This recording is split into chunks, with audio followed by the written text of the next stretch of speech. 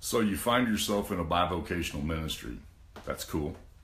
I made that decision in 1993 after having studied for more than 20 years the book of Acts, Acts chapter 17. I looked at what Paul was doing to reach the masses, and what he did was he went to work in the marketplace.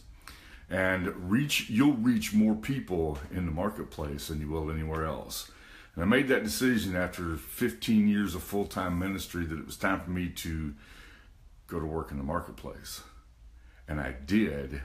And that has opened doors of opportunity that I never, ever would have had possible when I was involved in a full-time ministry.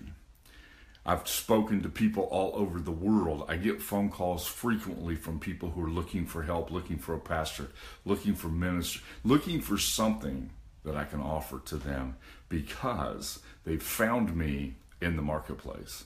And that's what happens with the Apostle Paul in Acts chapter 17, and it's what happens with you when you're involved in a bivocational ministry.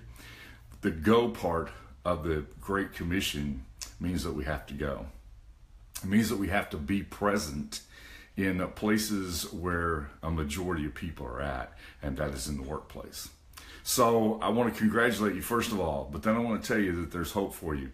We have a great program that we've put together on helping bivocational ministers to earn a good income, and at the same time be able to be honoring to God and bring their community to an opportunity with Jesus Christ.